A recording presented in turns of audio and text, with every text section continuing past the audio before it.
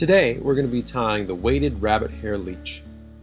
Begin your fly by adding a weighted cone to your hook, placing it in the vise, and then attaching your thread. After you've attached your thread, wrap your thread to the back of the hook to be able to provide a base for your fly to be solid on the hook.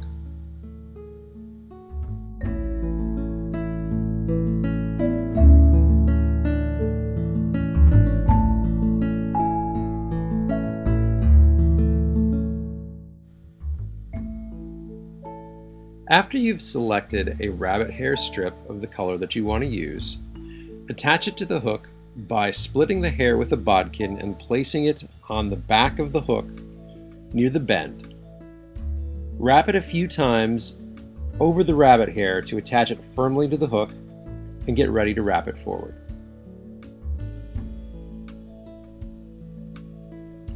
Wrap your thread over the shank of the hook to just behind the cone.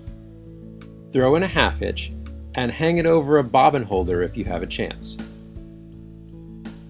Then begin wrapping your rabbit strip over the shank of the hook, away from you, relatively tightly and over the top of itself as you move it forward to give as much volume to your leech as possible. Throw in a couple extra wraps right behind the cone to add some volume of the fly and allow you to use less dubbing as you create the head of the fly. After you've tied off the rabbit strip, clip it and prepare your thread to be able to add dubbing.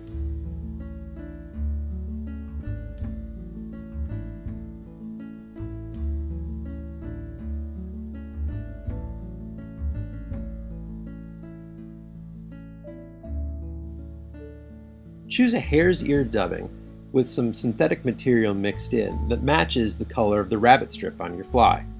Some anglers like to use a color of dubbing that accentuates it or is brighter. Put plenty of dubbing on your thread so that you can wrap and fill the area behind the cone to keep it from moving around.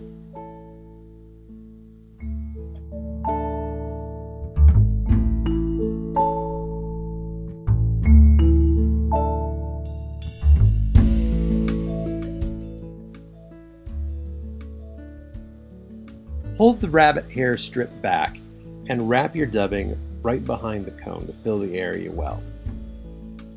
Once you've wrapped your dubbing on, tighten the dubbing on the thread to be able to finish off the dubbing behind the head.